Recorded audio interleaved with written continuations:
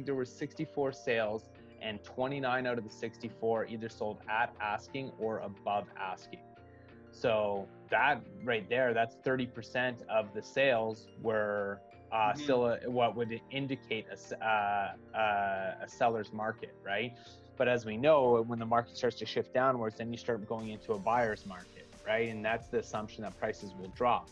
So we don't actually see any indication of that yet, but with our combined 30 plus years of experience between all of us, we know that what the indicators are what are the different things that are gonna drive different shifts and changes to the market.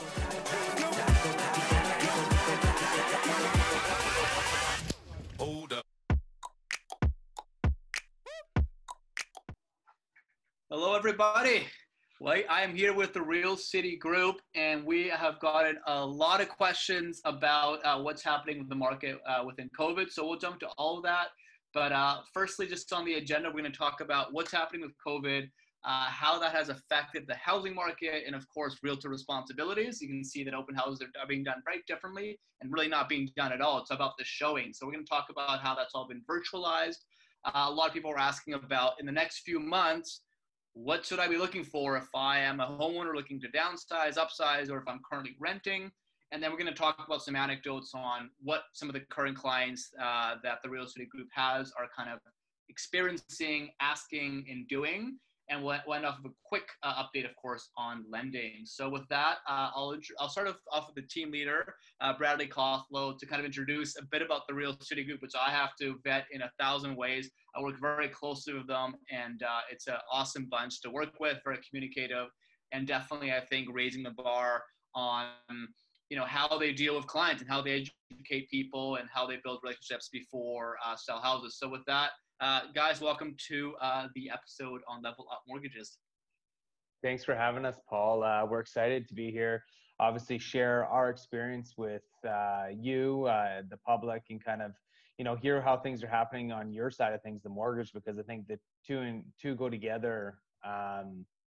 So that we need to be able to navigate this from both the financial and the sales side of things. And I think, what you said there off the top is that it's really relationship focused right now. And that's kind of the attitude that we've taken towards things. In our business and the way that we choose to operate is it's always been relationship first, sales second. So we're always about building that relationship with our clients, doing our best to provide quality advice using our experience, because we are a high volume real estate team. We finish in the top 10% every year, and we're always trying to improve upon that. But the beauty of that is that it affords us is the experience to be on the front lines. We hear probably more stories than most about kind of how, people are, perceiving what's happening and then how they're adapting. So I know I've got a great team here with us. And so Brendan, Tanner, and Bryce are on the call. Chris was unavailable, but we all are experiencing different things because we all service different areas of the Lower Mainland. And so we're excited to share that with you and kind of hear how things are going on your end of things. I love it. Well, great introduction. Thanks so much for that. And yeah, let's jump into kind of, we're seeing, and of course the team is mainly BC focused. And, I think BC's been getting the best press so far around flattening the curve. Maybe let's talk a bit about an update you guys have seen on Canada's position with COVID and how it's affecting, specifically, I would say, of course, real estate. And even if there's some grants you've seen that you think are really juicy and not a lot of people know about, sort of bring up, we have a lot of self-employed people that are probably going to be watching as well. So yeah, what are you guys seeing as far as COVID and real estate is concerned so far? Well, I think there's two parts to COVID, right? I think obviously you have the infection virus side of things, but you have the economic impact and how the government is trying to help us weather the storm, really, right? We've seen a bunch of different programs that they've rolled out to help individuals as well as businesses, but also you've seen the Bank of Canada, which you can talk to, and how they're trying to, prevent I would say a market collapse to some degree, because they're moving the interest rates down so that they're making it more affordable, that they can continue to stimulate the marketplace. So yeah, it's interesting right now. Mm-hmm. Yeah, no, 100%. And I guess, yeah, how does this sort of relate to, the housing market? People are asking a lot of questions about the realtor responsibilities. Are there still showings? How are the expireds working, listings, etc. So if I'm especially on your guys' website, very popular website, how do I approach this research process now? So I'm just gonna just quickly just kind of Please. yeah, for BC, I would have to say I think we're kind of handling pretty well in terms of the other, I guess, provinces.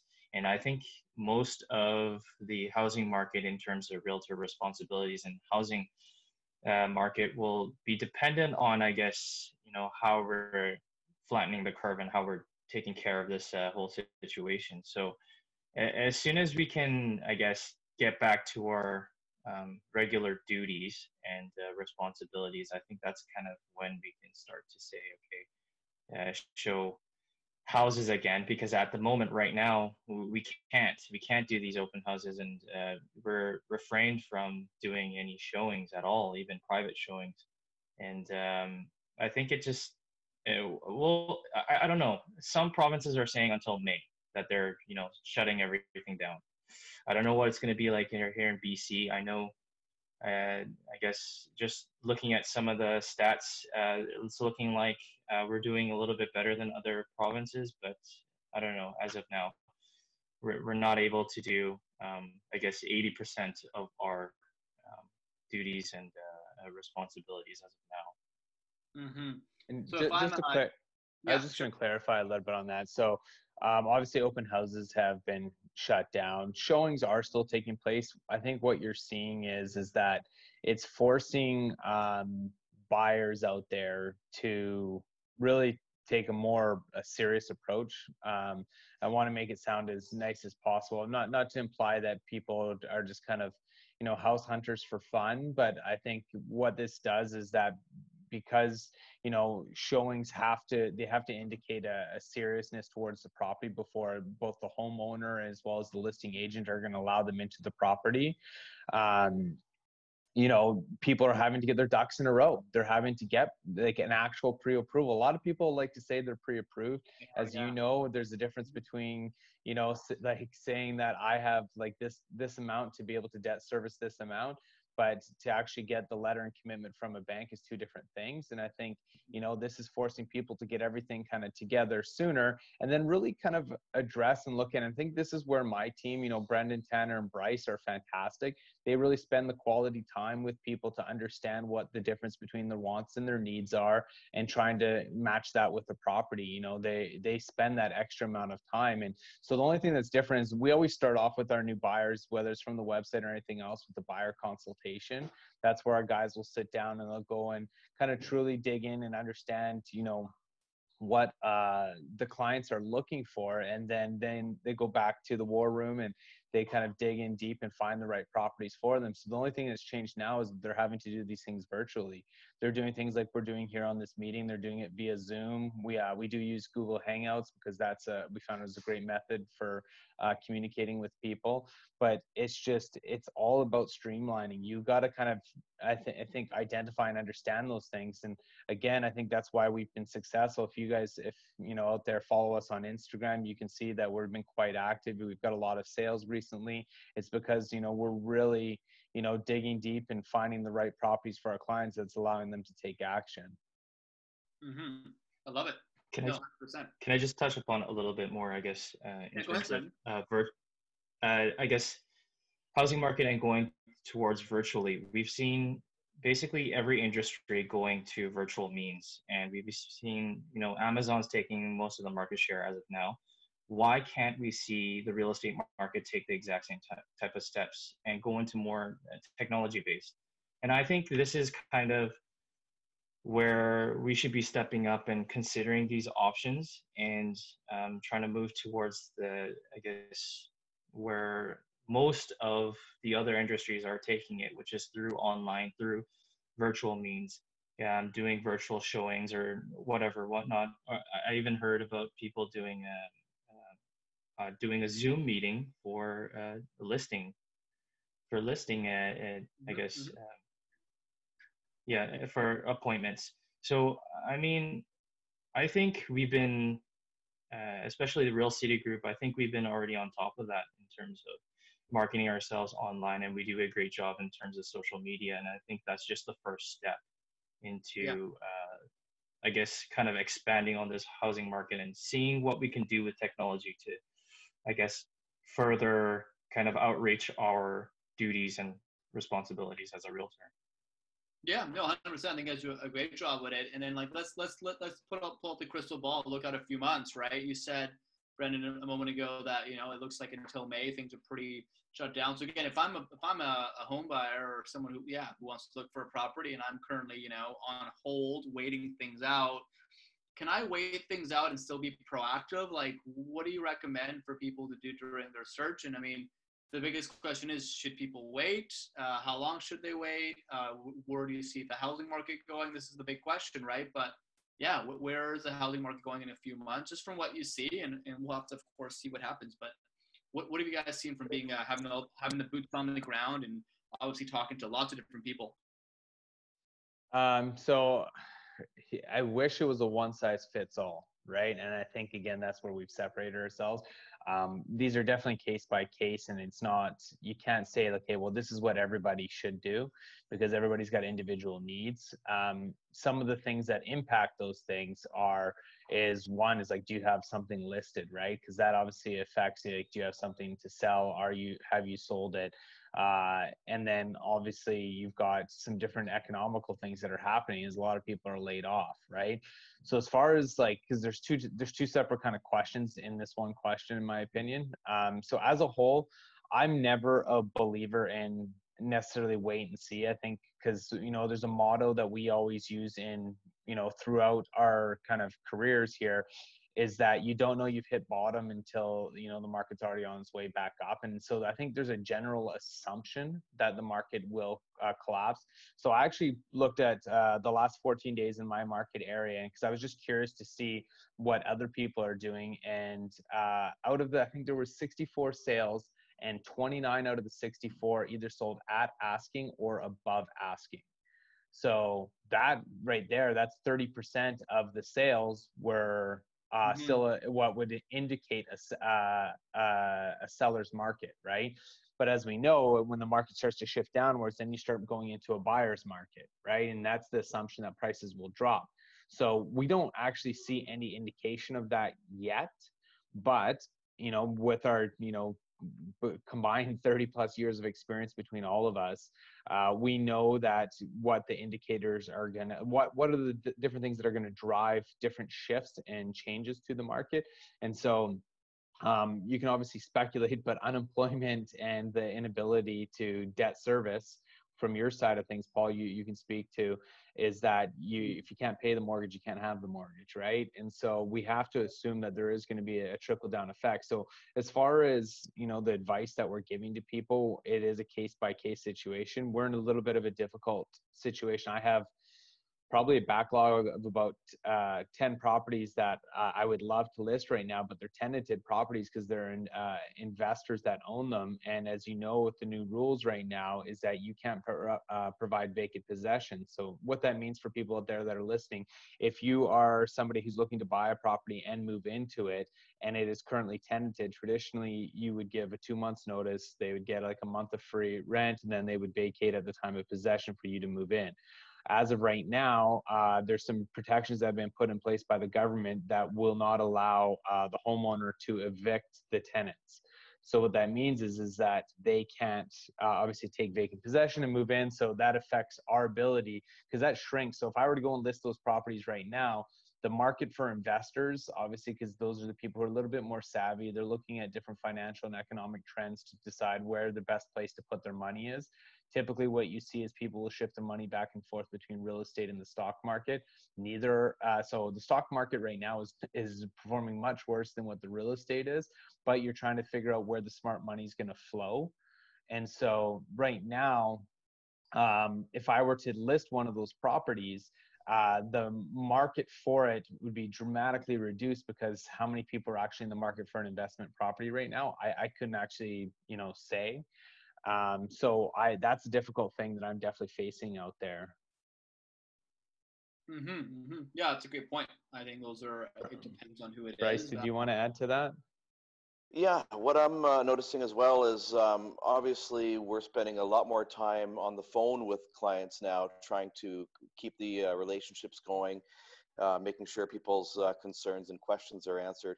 What we're noticing is a lot of people are asking is like, okay, well, world events and places maybe aren't going to be selling as much in the future. Are we noticing any pricing reductions, and where is that heading in the marketplace? Obviously, with the bank's 6-month deferral program, which most people are able to get some, if not all of that, there's not going to really be a lot of incentivization for sellers to reduce the price, because if they're not, feeling that pressure from their mortgages, Right. that probably won't be happening yet.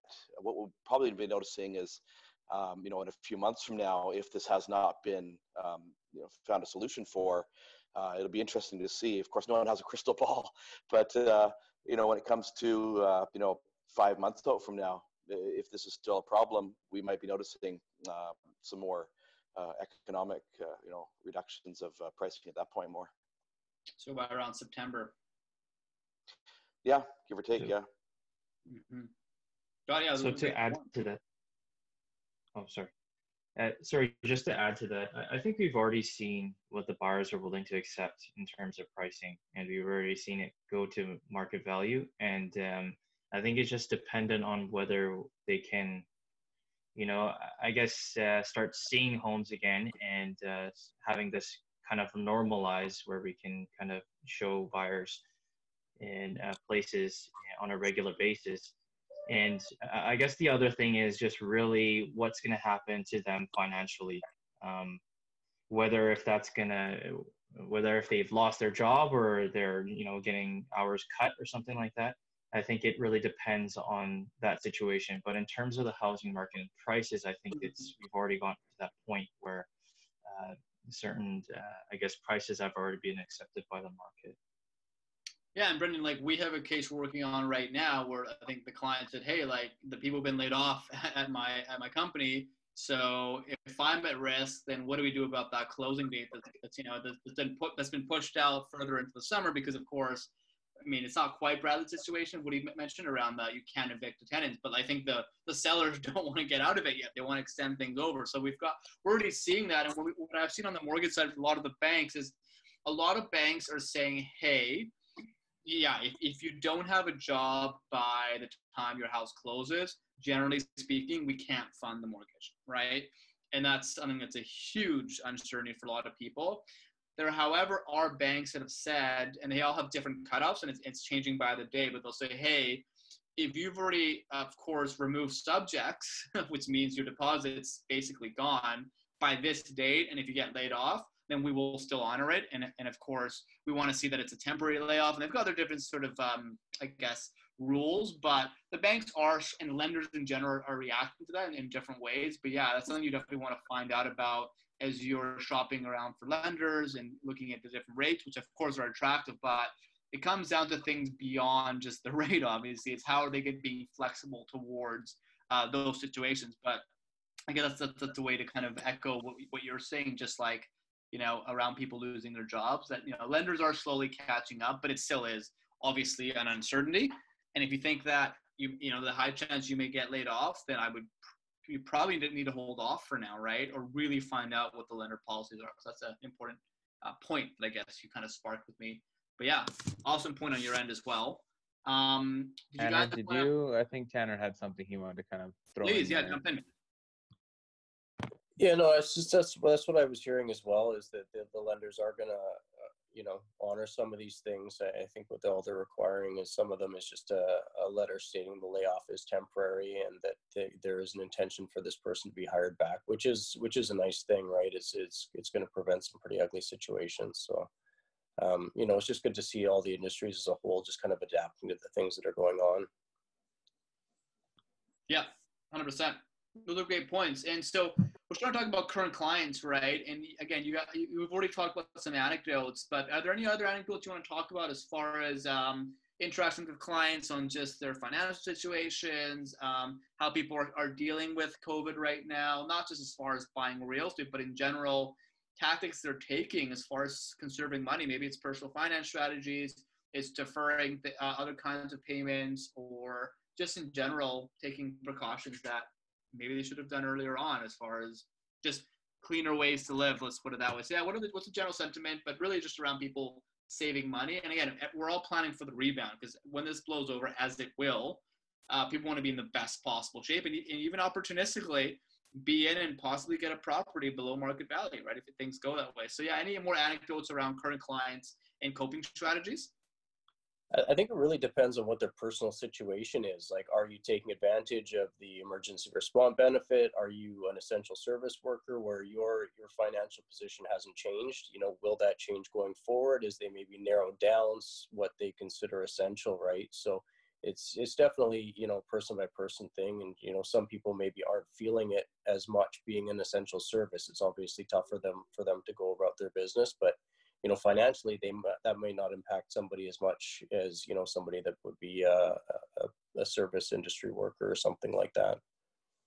Yeah, and like kind of adding to that, I think this all goes back to the way you fundamentally view real estate, because I think there's two factions on this. I think there's the one who just view it as the house that they need to live in, because people still need a place to live. And the one thing that everyone has to remember is that regardless of price, rental rates have grown quite a bit over the last couple of years, and they're up into the amounts that you're now currently paying for a mortgage. So we've seen the mortgage rates drop, money's even cheaper. Chances are you're still going to be able to finance your property cheaper than what you're going to be able to rent it for, right? So like there's cash flow opportunities for the investor. But going back to my original point that I was making is that it depends on whether or not you're looking at it as a house or you're commoditizing, right? People who commoditize their property and think of it as a stock of going up and going down, depends on what, if these are investments for you, or if this is your primary residence. If it's your primary residence, it's going to go up, it's going to go down, it's going to go up, it's going to go down. But over time, which has been proven, even when we've had some really crazy times back in the 80s to 2008, the financial crisis that happened then, is that property values still over time always went up. So, you know, as you kind of know on your end of things, Paul, is that you're looking at a 5-year mortgage term. So I'll share my own personal experience. I bought a place in November. I felt like I was capturing the end of that down market, which I think I timed it right until obviously COVID hit. But in January and February, we saw it shift back to a seller's market. Prices were up in my area where I purchased. I actually saw up to 10% jumps on some of the property's values. So I was definitely, pardon me, in Port Coquitlam. I'm in Riverwood in Port Coquitlam. And so I saw some big jumps. So I really feel like I timed it properly.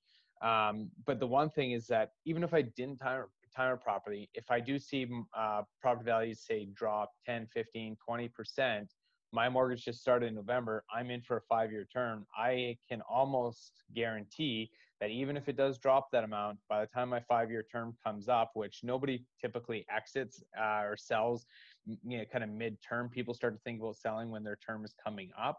My property will probably be at or above what I purchased it for by that 5-year term, right? People don't like to pay, you know, the 3-month interest, or in this case, interest rate differentials, right? I'd love for you to speak about that, because I think a lot of people don't understand how that stuff works. When you see your interest rates dropping, so if interest rates are currently being offered lower than what you got yours at, the bank is going to penalize you because they cannot get the same rate of return that you're providing, so you need to pay that out. So people that would try to exit, they would be in a really bad position when you're seeing the interest rates go in the opposite direction. Yeah, good point. And that's back to like figuring out with your lenders. I mean, and actually on the point of breaking a mortgage, usually it's close to 2/3 of people. And yeah, selling a house is one reason, which isn't super common in the first 5 years if you do a 5-year term. But also, I mean, look, unforeseen events. A lot of people need to consolidate cash right now. If you refinance, yes, you can actually capitalize on a lower rate, but that technically breaks your mortgage in most of the cases, right? And in some cases, if you do the math, you might be like, oh, wow, it's still worth it for me long term to break it now. And hopefully, again, the big banks will do IRD, right? So interest rate differential, which can be anywhere from, honestly, 2 to 15% of the mortgage. We've seen like people get smacked with $50,000 penalty breakage fees with the bigger banks. So it's important to be like, okay, there's 2/3 of people that break their mortgage. There's divorces. There's so many things, right? So as those happen, if that happens, how much am I willing to give up if there's an interest charge, right, or the penalty charge? So yeah, that's super important to figure out with the lender, understand anything can happen. And again, sometimes breaking your mortgage isn't such a bad thing if you do the math and if you do it deliberately. I think refinances are the most common thing that people are doing. But yeah, those are all like really good points around like just doing your due diligence and figuring out where things are at and what that means as far as being a homeowner versus a renter. And I think that's why we feel like we have such a great relationship with you, Paul, because I think you do a really good job of finding the best mortgage products for the clients and you help them understand these things, right? And so, yeah, kudos to you for the care and the work that you put in for the clients. Yeah, well, much appreciated. It's a teamwork makes the dream work, right? So yeah, I know it's been an awesome collaboration. And maybe to wrap up, I'll give a couple quick updates on the mortgage end, and then we can do a wrap up on your guys' team. So yeah, we've covered a lot. I mean, just as far as rates go, I get a lot of fixed versus variable questions. Variable rates right now are as low as 2.10. Most fixed rates, I'm seeing at like 2.5, right, on the lower end. So obviously variable is much lower. Why is that? Mainly because the prime lending and the overnight rate, that is usually what variable rates follow. The bond yields going down are what fixed rates follow, although even though the bond yields are still kind of down, the rates haven't quite followed recently, which means the banks are kind of not passing on the savings as much onto consumers because they want to conserve cash. So, okay, fair enough. If you're the biggest thing now is like, well, fixed versus variable. Variable's actually done the best historically. But of course, there's a bit more volatility with variable, and people want to have a consistent rate that they're paying. So I get it. I think 75% of people will do fixed 5 years, but variable traditionally does actually outperform, and especially in this market, it's outperforming. So just some notes on that.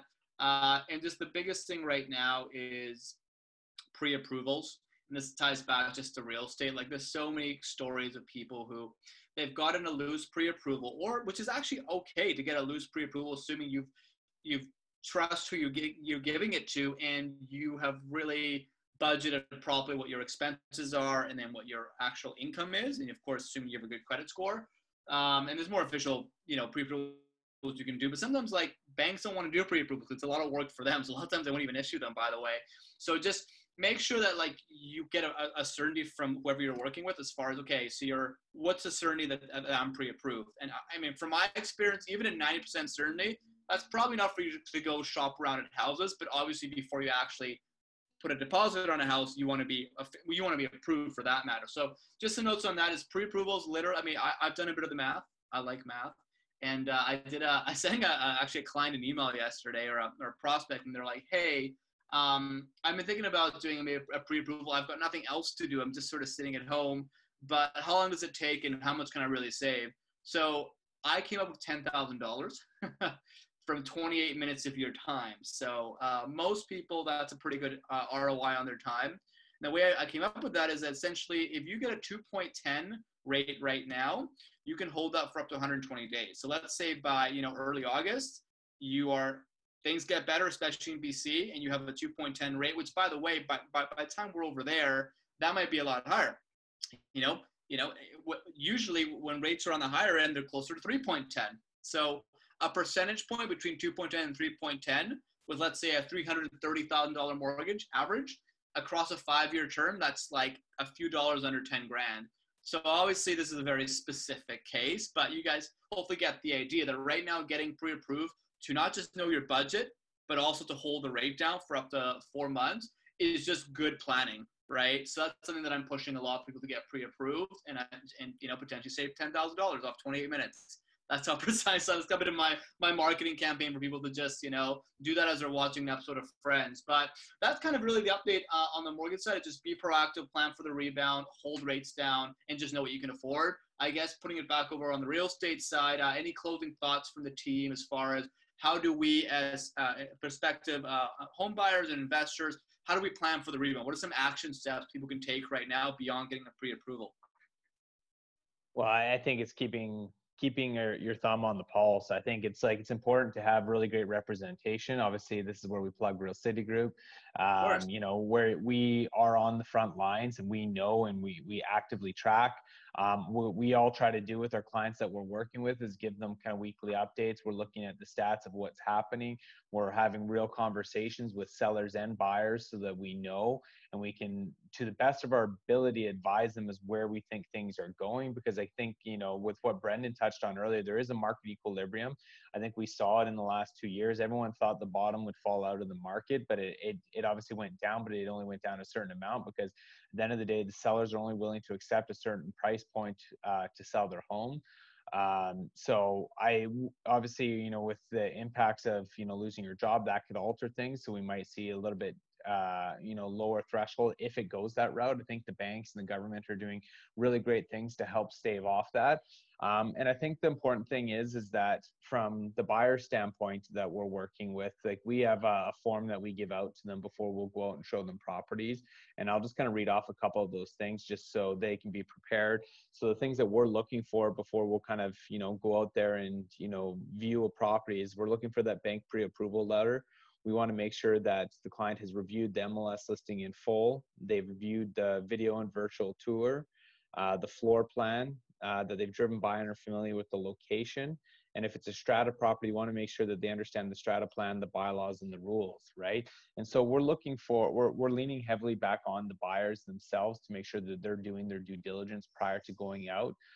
What I think is great from us on the standpoint is we always do really great job for our listings. We always have the best photography, best videography. You know, we always have a floor plan. We're always doing the things that are necessary to put our clients in the best position to sell for the most amount of money in the least amount of time. And so what is great for us is that we already set this bar so high that we're putting pressure on the other agents within the market that they provide the same level of service that we are. So I just think, again, it's like, you know, right now it's about the realtor and performing for their client. I'd like to ask kind of the other guys on the team, just kind of give a closing thought here on kind of from their point of view. Yeah, I'll have a quick interjection there. Yeah, I actually recently saw an email that mentioned at the end of the World Wars, you know, there was a big celebration of the economic boom that happened after that, with all the people celebrating by, you know, going out and shopping. When this is over, hopefully it's over soon, there's probably going to be a really big market push. And anybody who's had their chance to take the time when they have the time right now to do what you said, you know, get on the website, surf the properties, get familiar with your area and what type of product you are going to be wanting. Have a conversation with us, you know, get set up and with one of these searches to start showing you what properties are targeted to what the client's going to want. You know, get the pre-approval, Paul, what you just said, get it locked in. So that way when, you know, they do see something and they are ready to go and you know, get the property, they're going to be able to take advantage of that before that big push happens when the market picks up. And buyers don't want to have to be out there competing with multiple offers and buying when the market's in the upswing too much. You know, it's not much fun being the buyer. Fun to be a seller at that point, but not much fun to be a buyer, you know, when you're doing too much competition. So if buyers can be ready to pull the trigger before that happens, that might really be advantageous for their timing. Yeah, that's a great point. I love it. Very optimistic too. That's the way we should be looking at things. Yeah, the rebound, we have one big party. Tanner? Yeah, it's a very similar sentiment to Bryce, right? I mean, generally, if there are periods of somewhat minor or major recession, they're usually followed by periods of growth. But I mean, everybody's going to be on their own timeline, and it's going to be what works for them. And you know, we're just there to kind of guide them through and put the steps in place for whenever that time is right for them. And the industry as a whole is adapting to, you know, people that they're still going to need to buy and sell right now, but you know, the preparation for the future is going to be a big thing as well. Love it. Thanks for sharing that. Right. So yeah, just to sum everything up kind of at that point is, yeah, I think we've seen again what the market is willing to accept, and then it depends on whether if the buyers are able to afford it or not, you know, depending on their financial situation as of now. I know it's a little bit tough, but we'll have to see. So in a general sense, will, house market, I guess house prices drop? I don't know. It would be tough to say, especially if the fact that is we're seeing inventory so low and we're continually starting to see the inventory drop. And I mean, it's going to be at a point where if there's a flood of buyers and there's not enough inventory, then yeah, they'll have to go into multiple offers, and it's going to continue to, I guess, see that way. So I don't know. In terms of the stock market, it might be a little bit different. I think there's a little bit of a comparison. People are saying, seeing stock market drop, maybe they might see the house market drop too. I think they're on different timelines in that kind of sense. So as of right now, well, of course, like Bryce was saying, I wish I had the crystal ball to, kind of predict things, but yeah. Just to add on to kind of what Brendan's saying is like from an investment standpoint, the stock market and the real estate market usually oppose each other. When the stock market fails, people look for safe harbor and tangible real estate, right? So if the market stays, the stock market stays suppressed, then people will look to, if they've exited their money, it's kind of like depending on what their investment strategies are, a lot of the times you'll see that money flood back into real estate. Totally. So be interesting to see. But I think really what, just to sum it all up, is I think the most important thing here is for anybody out there that are listening is you need really great representation with people with knowledge and experience to help guide you through. Obviously, Real City Group is here to support you from the real estate side, and Paul is fantastic on the finance side. And I think both of us and Paul working together, we can get you through this and put you in the best position to succeed.